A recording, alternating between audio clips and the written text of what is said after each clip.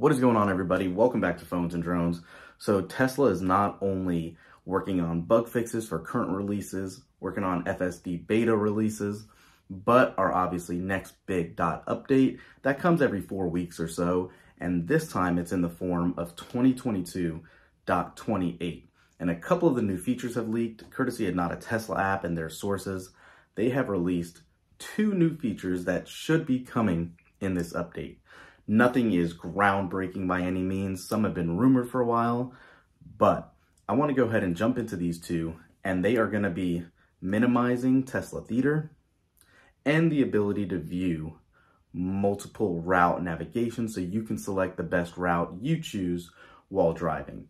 So let's go ahead and jump right into this. Make sure to thumbs up this video, guys. It really helps. Subscribe to the channel. Let's go. So I don't even want to say that these are top requested features. These are just a couple of tweaks that will improve your quote-unquote quality of life while using your Tesla. So first thing, we have Tesla now adding the ability to view alternate routes. And if you jump into this, this has been rumored for a while, and Green the Only actually saw this in a release months ago, I believe. And some users have actually seen this popping up from time to time while driving in their Tesla.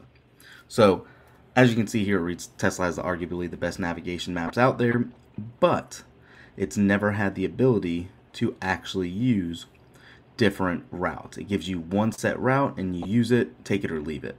But according to a source, Tesla is now bringing alternate routes to their navigation system.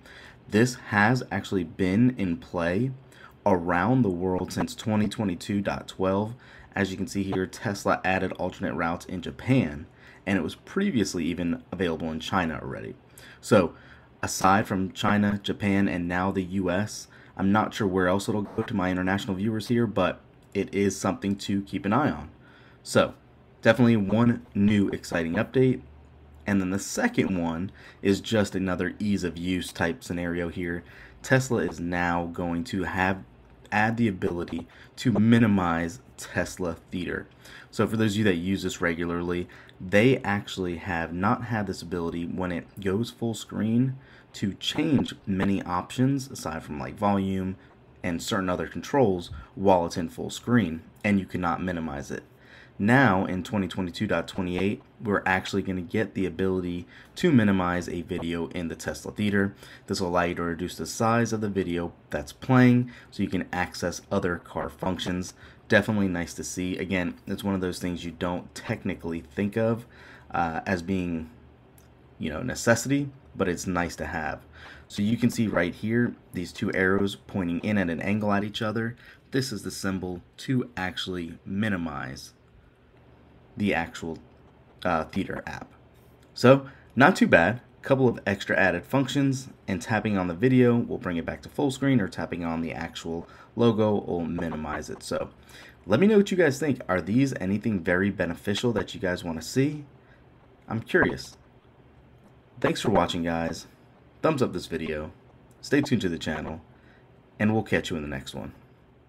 Peace.